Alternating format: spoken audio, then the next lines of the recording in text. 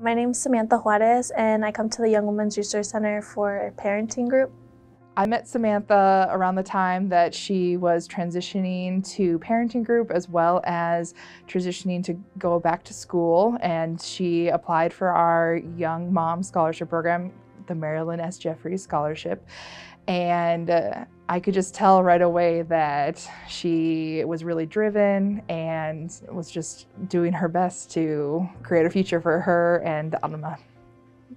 When I started coming to the Young Women's Resource Center, they taught me what was going on with my body, how my child was developing, what to expect, when I gave birth.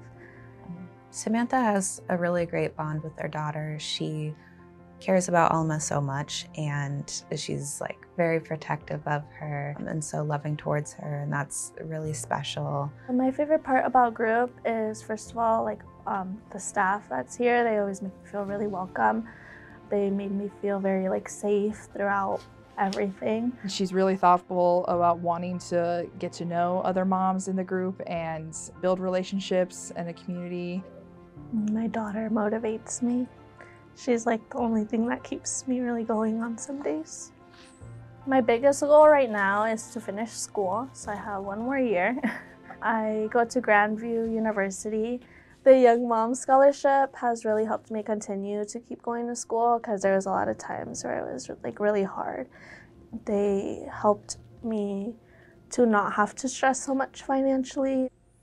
Some words I would use to describe Samantha are confident, driven, and just very kind. My advice for other moms would be just not to give up.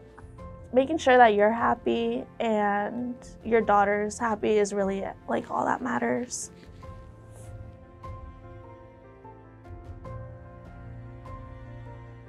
I just wanted to say thank you. We really appreciate everything that the we really appreciate everything that the Young Women's Resource Center has done for us.